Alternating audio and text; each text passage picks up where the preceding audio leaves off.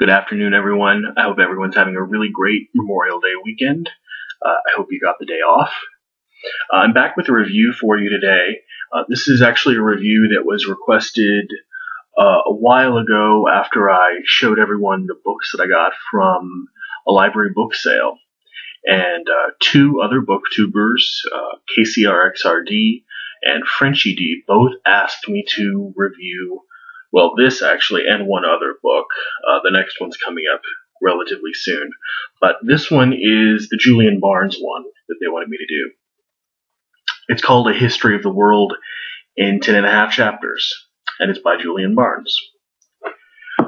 For whatever reason, I like my fiction to cohere in sort of predictable ways. And oftentimes when that doesn't happen, I leave a reading experience feeling a little less than satisfied. Chalk it up, I guess, to being born and weaned on something other than the so-called postmodern novel. But in several ways, this book complicates my expectations of what I go to fiction looking for.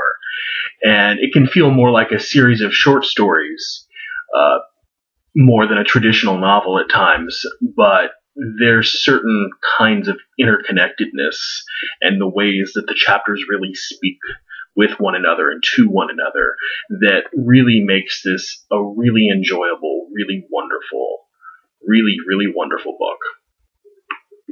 The chapters do span the scope of what we like to think of as human history. From chapter 1 is a retelling of the story of Noah's Ark from the perspective of a stowaway woodworm. And there's also a chapter, I think it's chapter 3, which is clearly based on the 1985 PLF hijacking of the Achille Lauro, which some people might actually remember.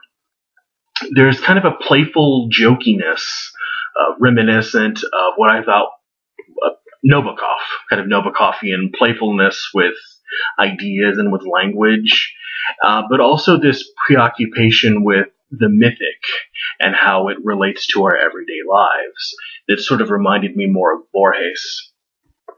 And both of those things kind of informed the way the chapters, like I said, the way they work together. There's one chapter called The Wars of Religion, in which a bishop sits down on his throne during a service in church, and he immediately falls down onto the floor because of a really bad woodworm infestation. Remember, I mentioned woodworm in the Noah's Ark, but these themes keep popping up in story after story.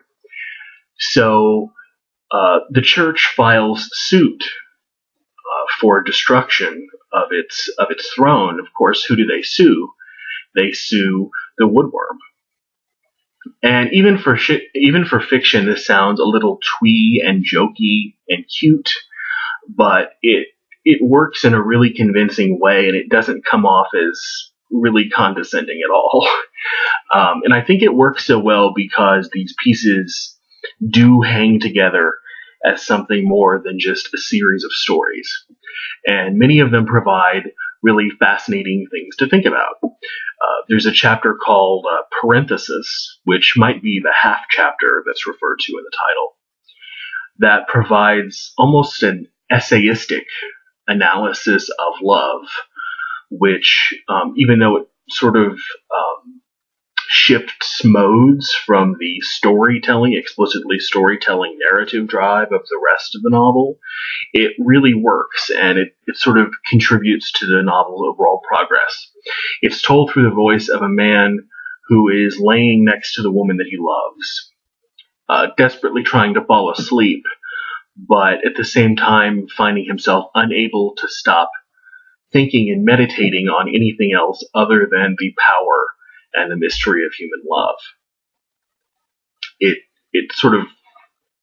It helps shed light on other chapters, but it's also just sort of nicely set aside by itself, and it works very much just on its own. Another entire chapter is dedicated to a fictionalized account of Théodore Géricault's rendering of maybe his most famous painting called The Raft of Medusa. incorporating real life, and we quickly learn through Barnes's retelling that labels like this are pretty perfunctory. Real-life accounts on which the painting is based, Barnes adeptly shows how Géricault selected details carefully, left other details out, and made still other details up in order for the painting to ring true to the viewer. This immediately raises really important questions about history for the reader, and not just history, but really any mode of representation. How is history possible if we only recognize it as a series of retellings of past events, especially true retellings of past events? How do we reconcile truth with the fact that, well, the way he painted his picture was very selective? Is the historian always a writer? Or, to put matters even more explicitly, is she always a novelist? So these are some really interesting questions that he brings up. Another theme that echoes throughout the novel is that of religion and its mystifying effects on the human mind. I think if you read this book without care, many chapters in it can seem like a harsh treatment of religion and the religious mindset. Noah, in the first chapter, which I referred to earlier, is identified by the stowaway woodworm as a vicious drunk. The Catholic officials, who I also referred to, try the woodworm for eating the bishop's throne. They come off as more than a little maniacal. And the last chapter coyly pokes fun at some common ideas that we have about heaven. There's one other chapter called Project Ararat, which takes up the story of a former astronaut who's had a religious conversion and now has put his and his wife's lives on hold to find the historical Noah's Ark on Mount Ararat in Turkey. And even though he comes from this religion, this small town America, religious, conservative / fundamentalist background, even the locals have their reservations as to what he's going to find there. And the chapter ends with him having raised enough money to go on his mission, to find everything he needs to find. And he finds the Ark, and he collects his samples, and he comes back home to have them radiologically tested. And the test shows that they're maybe no more than a couple of 100 years old. But this doesn't matter. He's already planning his next mission the year after, and he's even more determined to find Noah's remains.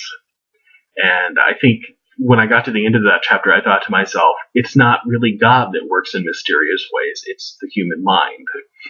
And I think that might be part of Barnes's point with that chapter and with the novel more generally. Rarely do I find works of fiction so self-referential, and I use that sort of word that I have a little bit of unease about earlier, postmodern. Rarely do I find them so entertaining and so appealing. Barnes might be telling us about Noah's Ark and about Mount Ararat, but he's telling us about very human, very, very human, all too human forces, even though he might be using sort of a register of the superhuman or the metaphysical to do it. Love and the weird preoccupations that perennially occupy us, and ideas, they're all here in the book, and not in the heavy-handed way that you might be familiar with, that I'm certainly familiar with, liking these kinds of books. It's really playful. It's serious without taking itself too seriously. And I think those two things in conjunction with one another really gives it a coy sort of charm that's really tough to dislike. I really liked this book, and I'm really glad that Casey and Frenchiedee suggested it so I could pick it up, because it was not at the top of my to-be-read list, but they put it there. And I love recommendations, so if anyone else has one, please let me know. A History of the World in 10.5 Chapters by Julian Barnes.